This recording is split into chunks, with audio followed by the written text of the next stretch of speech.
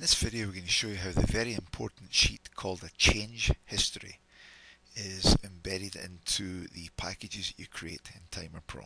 So you can see right here we're in the groupings and options, show all detail.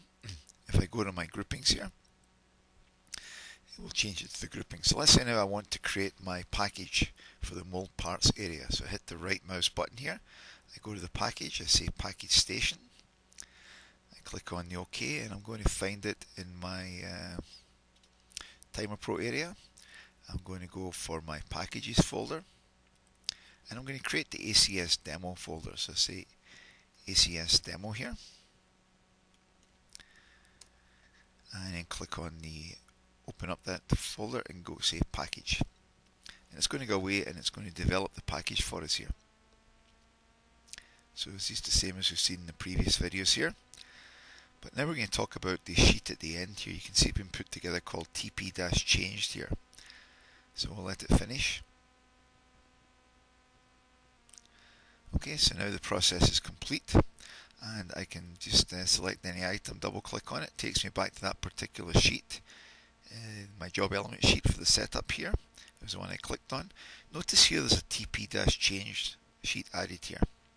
And what it's doing here, it's listing all of the items that were added.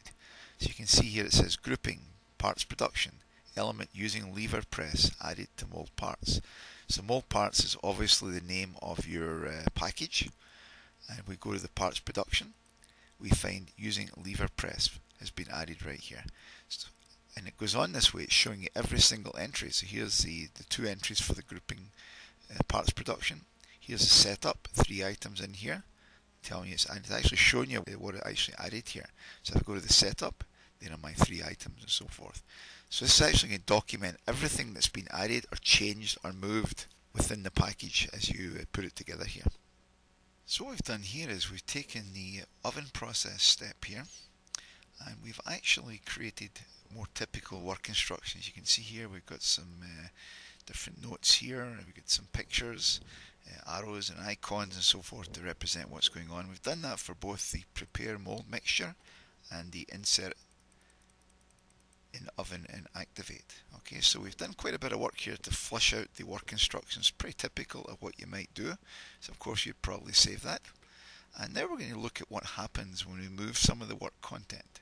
So if I close out of this, and here we are back in our process, so we're going to close out of this. Now let's just say for argument's sake, the only thing I've created work instructions for is my mold parts number 1 here. I'm going to grab my oven process and drag it over here and just move it into the center here. Let's say I'm going to put it in the middle here, right? And then I'm going to come down here, hit the right mouse button, package, package station, and it's going to of course package the station that was on there, stack parts, and it's going to start putting it all together now.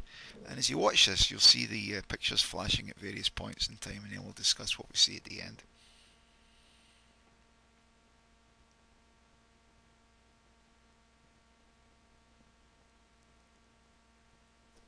So you can see it moving some of the pictures in here, doing this all automatically without any user input at all.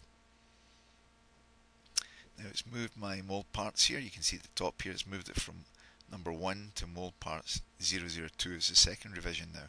So in this case it's actually removed particular steps from the process.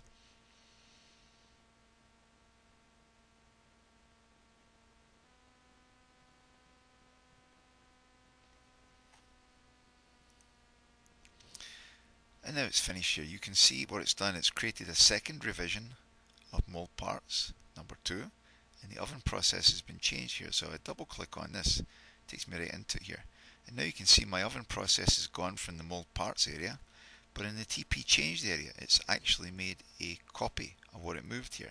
So it tells me here grouping oven process prepare mold mixture from move parts to stack parts is here.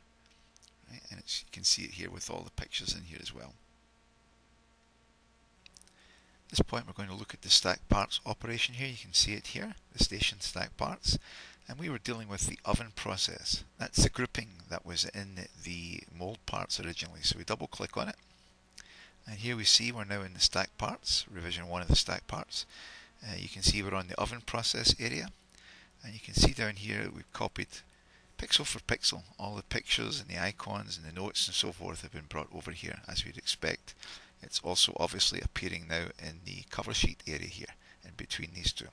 If we go to the change history, you'll find obviously it's building up the actual stacking parts area here. And here's the grouping for the oven process. Here you can see it says element prepare mold mixture was moved from mold parts to stack parts, and here you can see a copy of that. And here's the second one. Insert an oven and activate. It's moved from mold parts to stack parts, including all the pictures, the icons and the arrows and so forth. So it's a complete log of everything that happened when it was creating this particular revision 1 of the stack parts right here. Now we come back out and we look at revision 2 of the mold parts. Remember, the first revision contained the original documents that we put in there with the pictures and so forth. And here you can see obviously the oven process is missing here. It's not available down here in any of the job element sheets. We've got the part production, the setup and the cleanup, but not the oven process. But now if we look at the TP changed, we can see what's changed. And it's telling us again that the grouping oven process element prepared mold mixture moved from mold parts to stack parts. So here's another copy of it in that first station there. So what it's doing here is preserving a complete revision history of everything you move around between the different stations in your assembly line, and this can save you just a huge amount of manual effort. In fact, it's fair to say you probably would never do this if you had to do it manually.